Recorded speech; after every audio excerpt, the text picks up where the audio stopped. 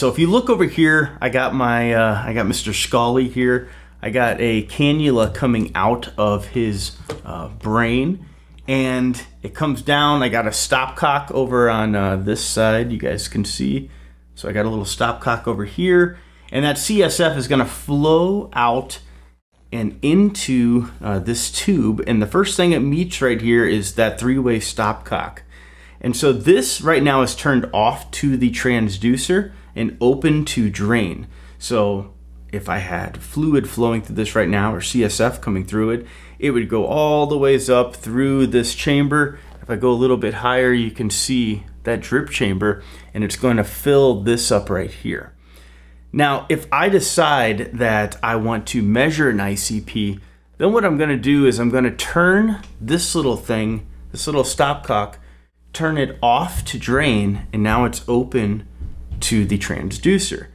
And so then I can plug in my little invasive monitoring thing here, and I can get an ICP. Now this is going to be leveled at the patient's tragus, and there's actually a little level device that comes with it that's pretty cool. So you can measure this, it attaches right where the transducer is, and so then you can hold the other end up to the patient's tragus and make sure that it's level. And then basically the distance away from this collection chamber is from the transducer will determine what ICP it drains at. So you have two. I'm gonna go up a little higher so you can see this. So you have millimeters of mercury, and then you have centimeters of water. So the centimeters of water is gonna be on the this side here, this black side.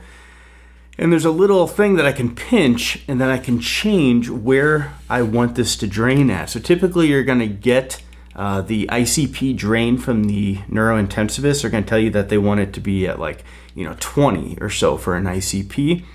It's important to look at this millimeters of mercury as well, because if you're subtracting it from your blood pressure, we know blood pressure is in millimeters of mercury.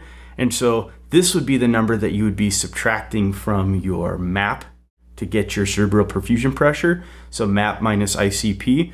But the neurointensivist may give you that number in centimeters of water. So just make sure you know that there's a difference between the millimeters of mercury and then the centimeters of water of pressure.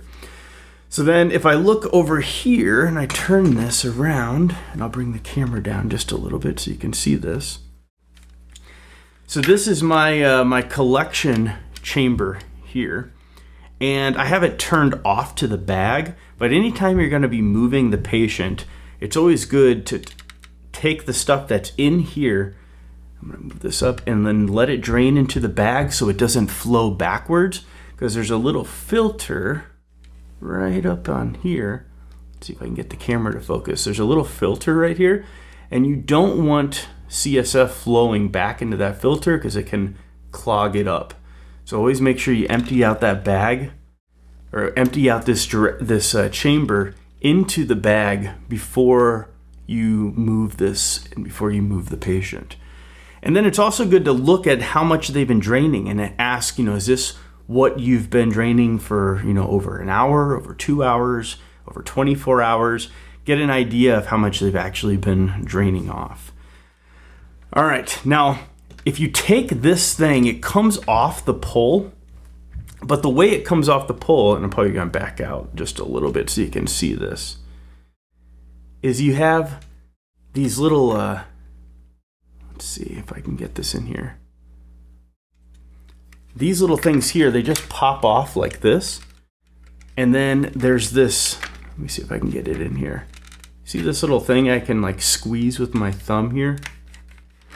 This will loosen it so you can take it actually off the pole. And then if you have to like hang it or something in the ambulance, there is, or helicopter, there is a little hanging thing right here that you can hang it from to make sure that it's level. So if you had to hang it from something in the ambulance, just keep it from, try to, prevent it from swinging back and forth or whatever. But you can do that with this little hanging device. Now, if you're gonna be moving the patient and you're going to, be moving them to your cot or whatever, it's important that you make sure you clamp closest to the patient. So we're going to take a look at that now in the other camera.